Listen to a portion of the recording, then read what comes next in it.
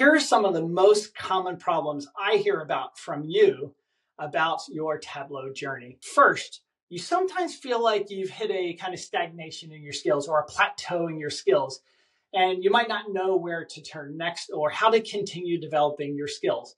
And that's where you could even do projects like Makeover Monday, which already gives you curated data sets, and you just practice building visualizations and different techniques. Or you could do something like Workout Wednesday, where you can focus on really deep technical skills that require a specific solution. Those are the two projects that I used to develop the fastest. The second reason you tell me that you're struggling with developing your Tableau career is wasted time and effort. Look for resources that go beyond just the basics and go deeply into what Tableau is actually doing so that you can then have the foundation you need to build your skills faster. The third challenge that you all tell me about is where you feel like you're disconnected from the community. You need to find a place where you can feel like part of a community that will give you the support you need, the interaction you need, and help you foster relationships that are going to grow your career.